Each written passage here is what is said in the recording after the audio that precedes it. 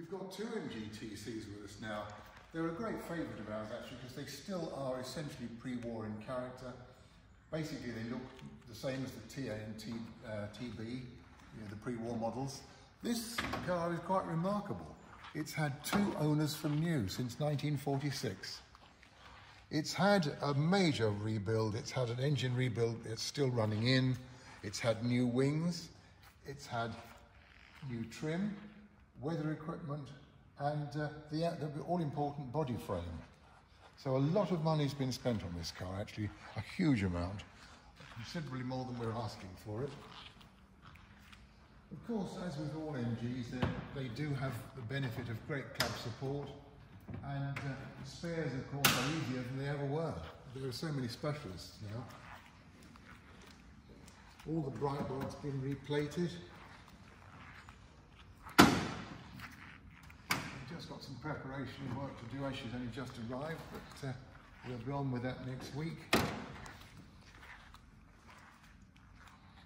The pale grey actually is not incorrect. People say, oh, that's wrong.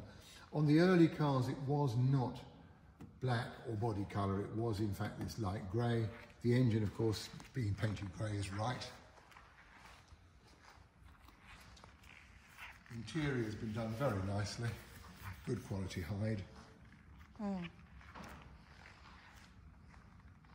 Matching Dunlop tyres all the way around.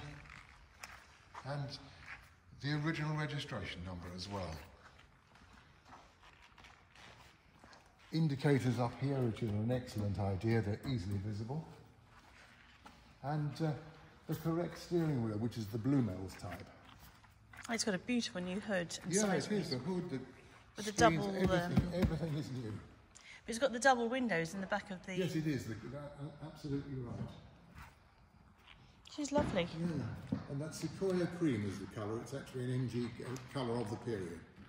On the video it looks lighter, but it is Sequoia a deep cream. Yeah. Yeah, she's lovely. So that's one of the trio of T-series we've got with us currently. And we've got the... Yeah, we've got the TD over there, she's 1953. Early TC, 46. And the green car over on the left, she's 1948. And that is in concourse condition throughout.